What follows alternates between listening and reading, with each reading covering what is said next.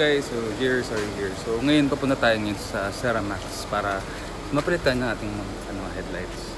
So ang currently gamit natin yung bigay niya, yung binili natin kay JJ handog na LED lights.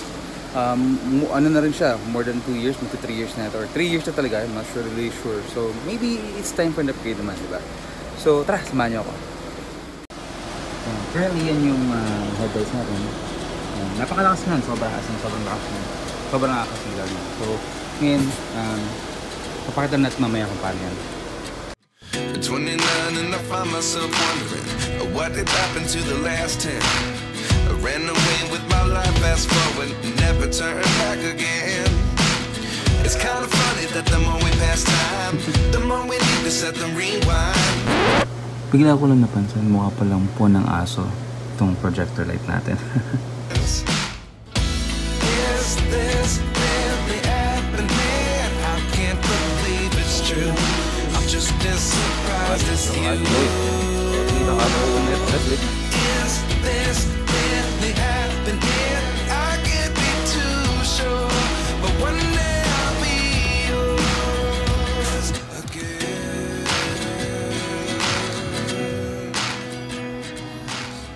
Right now, today 1 week na natin, or more than 1 week yata. So 1 week na natin ginagamit itong si Retrofit LED light projector headlight. So far ang masasabi ko rito is sobrang ganda niya. Mas malakas yung hindi ko lang kung mas malakas yung lumens rating niya since hindi naman binanggit. Ito para ma-testing kung gaano kalakas yung ilaw. 27 times 100. So 2,680 lux at 4.6 meters. Tapos i-high beam natin. Hanapin mo sa pinakamataas. So yung 3,000 lux. So saan na ito yung mula? Yan, 3,000. Yan yung pinakamataas. Yung 3,000 yan.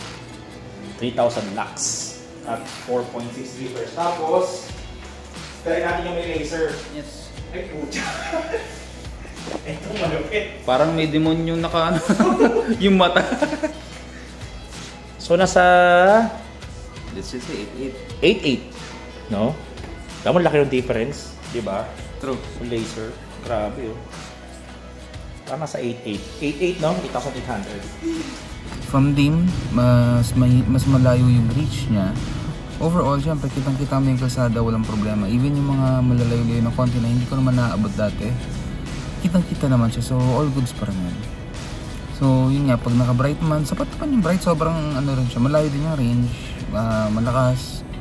So, yun, kitang-kita mo naman yung daan. Although, pagdating sa bright, may feeling ako na mas malakas yung LED bulb na nakabase dun sa reflector ng headlights natin.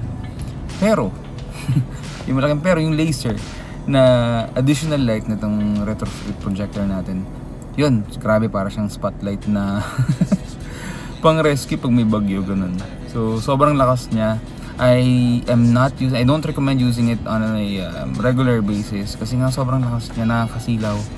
And miski ako, pag ako gamit ko, driver na ako. Parang feeling ko sobrang sobrang lakas. So, problema 13K para sa retrofit. Yun lang. For its price, wala ako reklamo. Sana nag-enjoy kayo sa video na to. Maraming salamat sa panonood. And kung natuwa ka sa video na to, please consider subscribing. Kita-kita tayo sa next video. Bye-bye!